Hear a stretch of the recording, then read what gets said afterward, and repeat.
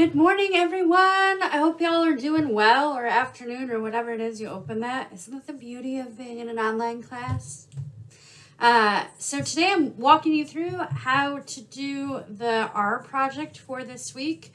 So you should be in the week 3, and then you're going to want to open this project document, and it's above where this video is located. So you should already be aware of where that is. So let me get mine open. So this first part tells you how to log into RStudio if you aren't already logged in. And then it's going to walk you through how to get to the project for today. So all of these directions that you see here, I'm about to do with you. So let's get to it. So in the workbench, we've got your home page. You want to go to the shared projects, and then you're going to go to my last name.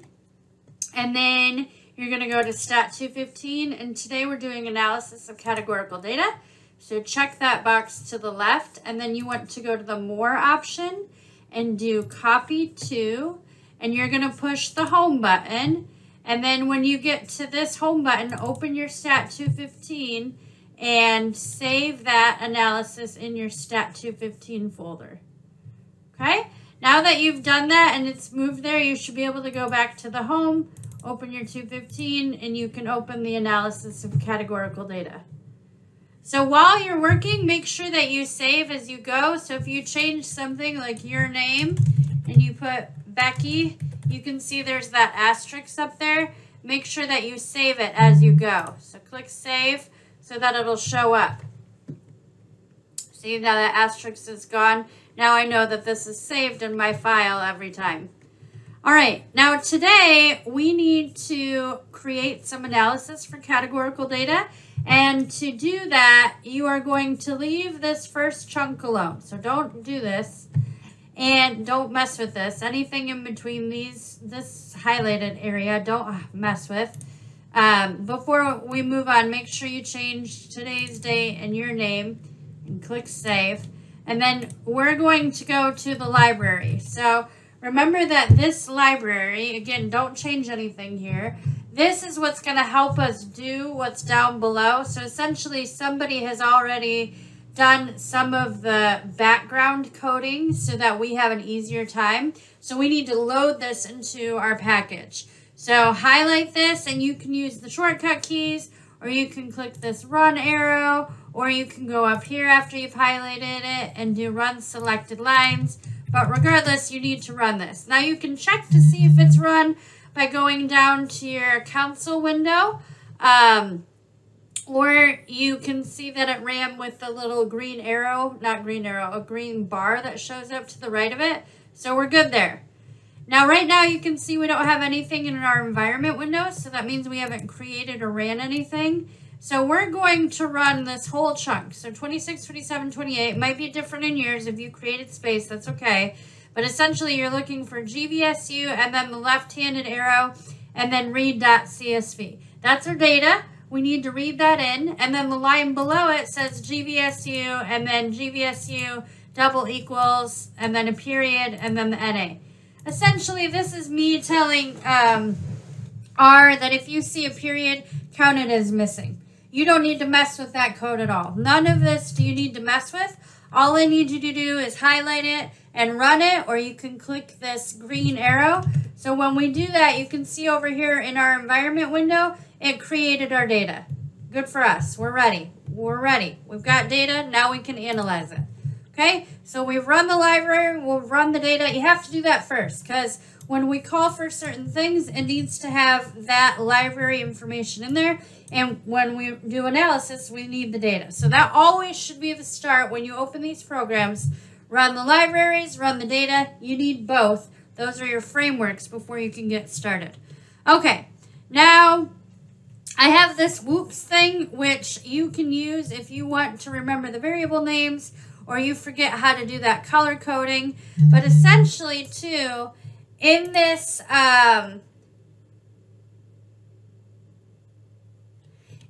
Word document, I'm sorry, nobody's talked to me all morning and all of a sudden my phone is blowing up. In this Word document, it tells you how to adjust these things. I'm going to show you a couple. I'm going to tell you too that for this first project, I'm pretty nice because I've color-coded things for the way you need to change them, but nevertheless. So we're doing the very first, what's this? The very first piece of output. And so I'm going to do a frequency table for the superstitious. And to do that, I'm going to use this code. So I'm going to go back to my R document. I'm in 1A, so output A. I'm going to paste this in here. And I need to change the variable name, okay? So variable, we want to have superstitious as our variable. Our data, remember, we called GVSU, and there's kind of hints for that in the Word document. You can see I have superstitious, it's highlighted in yellow, GVSU, that's what we want. And then I have count, I have frequency there. I actually think it's count though. I don't think I'm going to be able to use that. I'm going to need to change that. This is count. Yeah, count. I'm not going to be able to use frequency. Okay.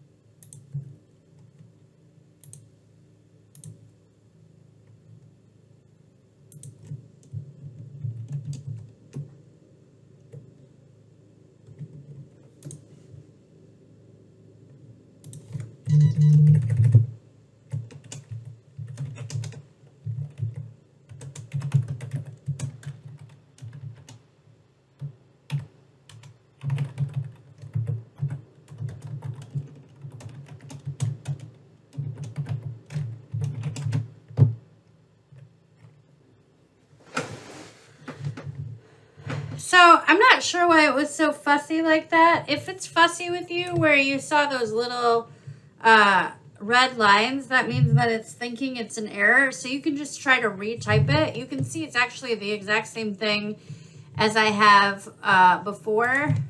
I'll actually even say like use count, not the word frequency. But anyway, this is the code you need. You can see when I run it, when you go to the bottom, it gives you the frequency. So this is what you're going to need to take a screenshot of. So for you to answer your first question on Blackboard, you need the frequency table for superstition, and you'll upload that. I can show you here when we go into your document, and you can work through this however you'd like. I personally like to do it as I'm doing it. So I would upload that frequency table, and then it says the frequency of people who say yes. So when I go here, you can say yes is 1,000. So I would answer that. I usually have all three open. So I have my R, I have the Blackboard assessment and the Word document so that I can answer as I go along. So we just did 1A. 1B, we're going to do the exact same thing, but we're going to switch it to births. No, I'm not. I'm not using birth. I'm using, undo that. But I'm using superstition. So I'm going to do the exact same thing. And this time I'm actually going to copy the code here. And I'm going to switch and create a percent frequency table. So exact same thing, but now you can see the percent. Actually, I'm going to switch this to proportion. That was what I wanted. And you can see here the proportion. And the next question asks, what's the proportion that are superstitious? Or say, no, they're not. So I would use this number, 0.5585, and enter that here. And that's how you answer that. So you can answer those on your own. The next we're going to do is the bar graph. And you can see we've done 1A and we just did 1B. We switched that to proportion. Now we're on to number 2, which is a bar graph, and we're using percentages. Again, I'm going to highlight this. I'm going to pull it into my, not this, I'm going to pull it into R, and we're on number 2. So we're doing a bar graph. I'm sorry, that says birth. It's not meant to say birth. I think it's supposed to say bus, isn't it? What did we want? For people, yep, who ride the bus. So Going back here, the variable bus. So this is going to be bus. And remember, this is going to be GVSU. And then we're going to change this color choice. We want to fill it with something pretty. So to do that, and I have this code on your Word document, but to figure out what color options, we're going to use this colors and then the open brackets. And let's see, here we are. So here are all the color options down here. Ooh, let's choose Alice Blue. So I'm going to copy that and put it in the quotes. I'm going to run that code. See, it's being fussy with me. Let's figure out why. Let's just retype it. Sometimes copy and paste. What a goof. Okay. And just retype it, I guess, if it's not going to let you copy and paste it. What a duty head. All right. Oh, that is very light blue. You can barely see it. Let's choose a different color. Let's run this again. I don't like yellow. I can't handle it. See, there's a ton of options. So, ooh, let's choose hot pink. Because why not? All right, I'm going to put that in there. See, that looks nice with the quotes. It must be something the copy and pasting with the quotes. So be careful of that. Oh, nice. There we go. That's our bar graph. And you can see the percent is what we're doing because it says GF percents. If you want it to be counts, you would use bars, and we'll see that further on. But then you would take a screenshot of that and then answer the percent that say, yes, they do ride the bus. And here we would do the yes, so you can see that percent there.